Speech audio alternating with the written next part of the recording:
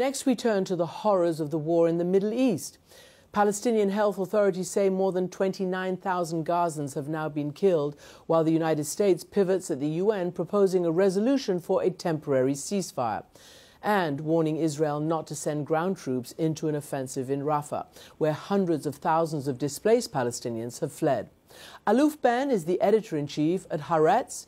His latest essay for Foreign Affairs is called Israel's Self-Destruction, Netanyahu, the Palestinians and the Price of Neglect. And he's joining Walter Isaacson to talk about it. Thank you, Christian and Aluf Benn. Welcome to the show. Thank you. President Biden has been talking to Prime Minister Netanyahu, Emmanuel Macron, the President of France. They both urged him not to go into Rafah so hard. Prime Minister Netanyahu posted on X a pretty defiant statement in reaction to that. It says, "We will continue to fight until complete victory with all of our strength on every front, everywhere, until we restore security and peace." Do you think that Prime Minister Netanyahu is right to be rebuffing President Macron and President Biden? No, I think he's wrong. I think that President Biden is actually offering Israel a great promise, a very promising peace plan that, according to the reports that we've read at the Washington Post and other sources, he's working with several Arab leaders on a very comprehensive plan for the day after the Gaza war, with working towards the establishment of a Palestinian state, towards implementing the two-state solution, wider normalization between Israel and Saudi Arabia and perhaps other Arab states, and of course, finding a mechanism for better security for Israel and its neighbors along the borders, both in Gaza and in the north, where there's a lower intensity conflict with Hezbollah. Well, all that sounds good, but ever since the Oslo Accords, Prime Minister Netanyahu, and even before the Oslo Accords, has been against a Palestinian state. In response to this plan, he wrote, "Israel outright rejects international dictates regarding a permanent settlement with the Palestinians." How can we get from here to there if he's not even going to be open to the question of a Palestinian state? Well, that's the toughest question of all. Clearly, Netanyahu has spent his entire career trying to derail the Palestinian national movement. And especially since returning to power in 2009, when he began by saying that he would somehow conditionally agree to a Palestinian state, he changed his mind. And his last coalition, the current one, very right-wing, the most right-wing coalition in Israel's history, even declared that nobody besides the Jewish people has any rights in the entire space between the river and the sea. Clearly, the Palestinians, time and again, have shown that they're not willing to forego their aspirations, their dreams, their fights against Israel in the case of Hamas. And time and again, this idea that we could simply ignore the problem came back to haunt Israel. But for 15 years, Netanyahu has told the story that Israel could prosper without peace, could reach out to the wider Arab world without peace. And to some extent, aided by the Arab Spring that dismantled and disrupted the Arab world, Israel was able to enjoy that quiet security, prosperity, while most of the time ignoring the Palestinians. But after October 7, clearly, this is no longer the case. Now, Netanyahu sticks to a coalition that is very right-wing and suffering from a very low popularity due to the failures of October 7 and what got Israel into this war. So he's trying to rebuild his campaign by saying that he would be the only one who could oppose the international dictation towards a Palestinian state. And clearly, President Biden, too, has his own political worries before a presidential election vis-a-vis the progressives in his own party that are less pro-Israel than their parents and grandparents, or the Biden generation, in the Democratic Party, if you want. So this fight serves them both politically. but it doesn't get us out of the war, and it doesn't get us towards a better coexistence or peaceful solution in the future. And that's a problem. The more immediate problem is the hostages and the continuation of this war. CIA Director William Burns in the United States has been part of a process with a lot of nations. They were meeting in Cairo to try to have what I think the president called a sustained period of calm for at least 6 weeks and to have a hostage exchange. Now, Prime Minister Netanyahu is not even sending negotiators to be part of that process in Cairo. Will he face domestic pressure for not being able to release the hostages? Netanyahu has been able, regretfully, he's been able to paint this, the call to release the hostages or to free the hostages, bring them back home in return for the release of some Palestinian prisoners into a political fight. So he colored it as if the opposition that is against him and against his political base is supporting the hostage deal, while he's standing up to Hamas and to the rest of the world, while these poor hostages are dying there, and those who are alive are suffering the worst atrocities you can think of. But clearly there is not enough pressure on Netanyahu to conclude this deal. He's still suffering from criticism in his base towards the deal he signed with Hamas in 2011 to release one Israeli prisoner of war, Gilad Shalit, in return for over 1,000 Palestinians, including Yahya Sinwar, the leader of Hamas, the organizer of the October 7 massacre. And so now Netanyahu is trying to compensate that. Let me push back on you in that. Shouldn't he be criticized for that deal? Well, it's easy to say that, looking back, it was a mistake to release Sinwar. Was not even so important to the Israelis at the time. The Israelis at the time resisted the release of other terrorists, not Sinwar. Was seen as a smaller time terrorist because he killed only Palestinians and not Jews. But look, the circumstances were different. There was a lot of pressure to release Shalit. And frankly, if the country was better prepared for war, the border was better protected, and Netanyahu, rather than tear the country apart with what he called legal reform, which was a kind of autocratic coup through dismantling the independence of the Supreme Court and the other civil liberties and democratic freedoms in Israel, we would have been in a better shape. This was not a given that if you release someone from prison, they come back to fight you. You just published a piece in Foreign Affairs called Israel's Self-Destruction, in which you say that Prime Minister Netanyahu's policies paved the way for what happened on October 7th. Explain.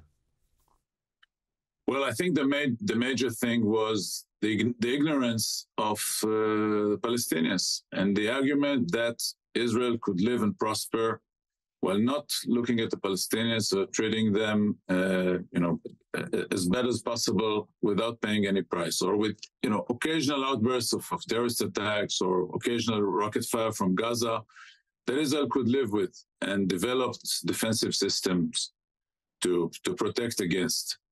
This obviously was not the case, as we see, but even more so in the past year, since returning to power a year ago, Netanyahu did everything to split the Israeli society through his judicial coup, ignoring time and again warnings from his own defense minister, from the heads of intelligence, of security service, from senior military personnel, acting and reservists, telling him that this internal split is a temptation for Israel's enemies to hit, and that the risk of war is almost imminent.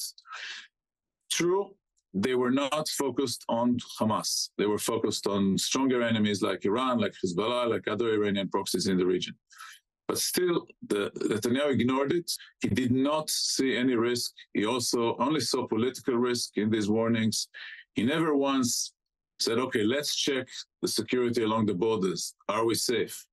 He tried to fire the defense minister after he issued his warning, and he ignored the military and intelligence chiefs, whom he saw as supporting his opponents, many of whom were former generals and pilots and so on, and people who were very proud of their military service.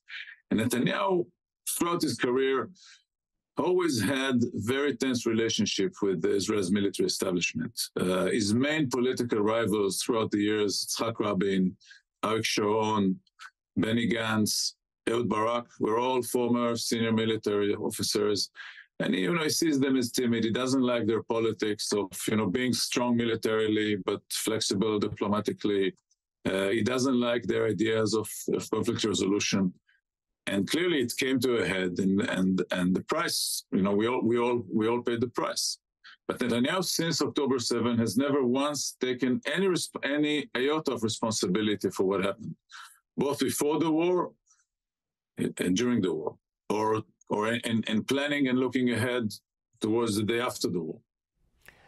Many people, including President Biden, have said that the response after October 7th has now become over the top, and you see pushback around the world, anti-Israeli sentiment because of the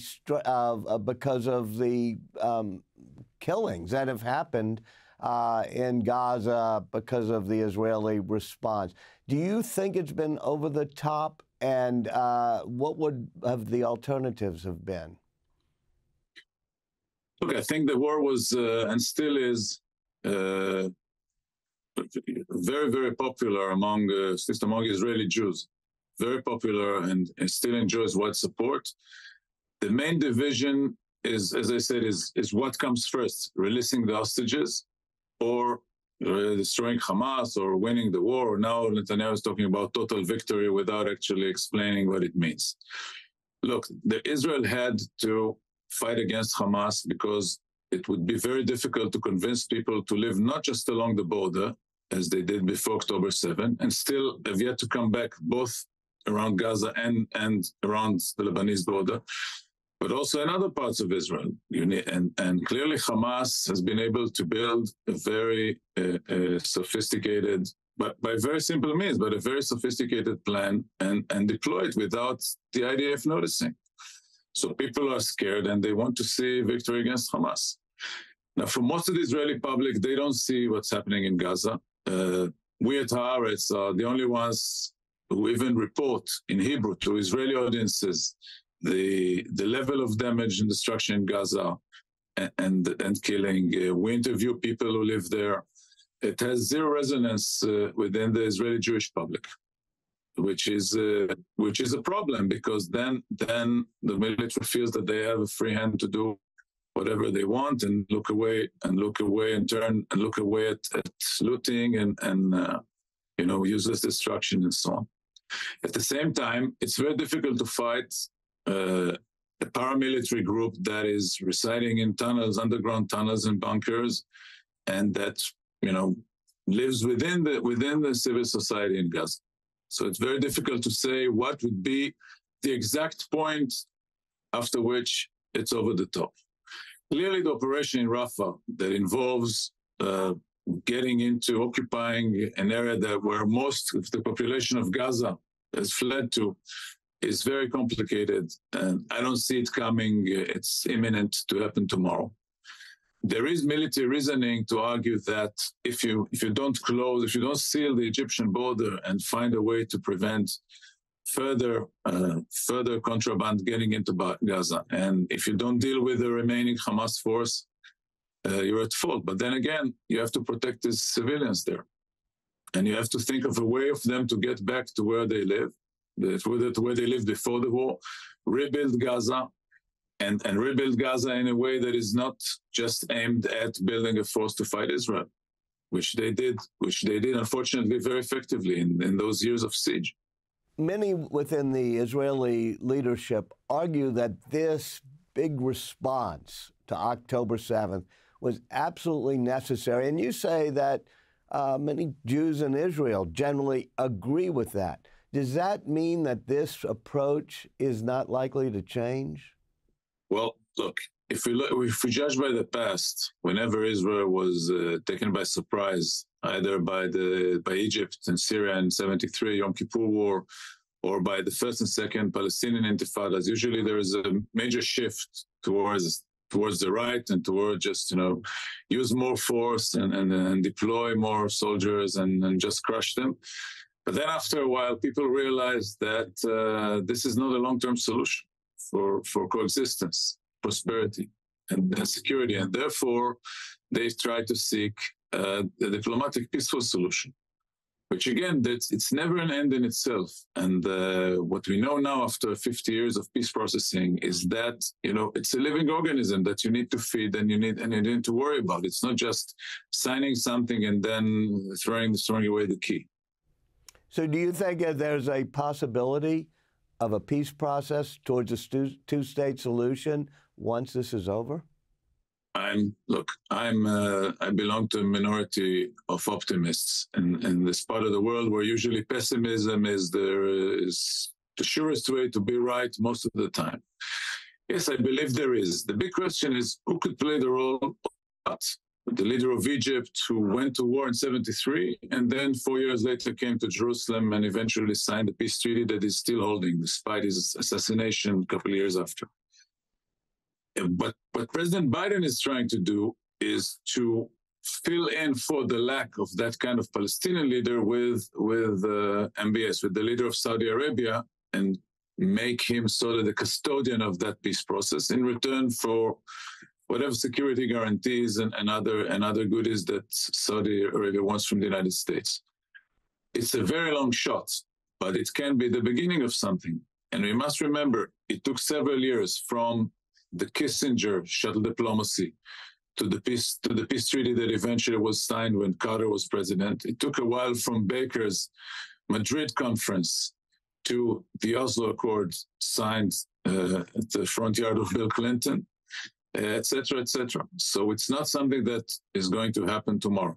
But I hope that the Israeli public opinion will also realize that the Netanyahu approach and the right-wing approach is a wrong approach because it only brings more tragedy and more problems afterwards, even if immediately it's seen as the only way to deal with the problem. Aluf Benn, thank you so much for joining us. Thank you, Walter.